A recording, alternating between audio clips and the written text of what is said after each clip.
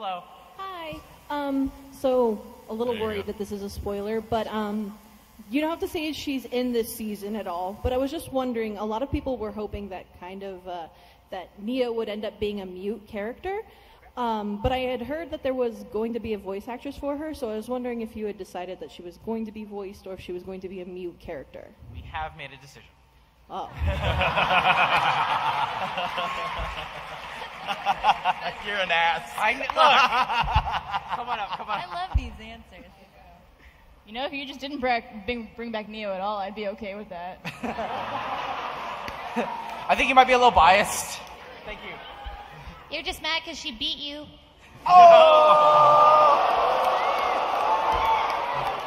Fight! Kiss. Blake is my one true love.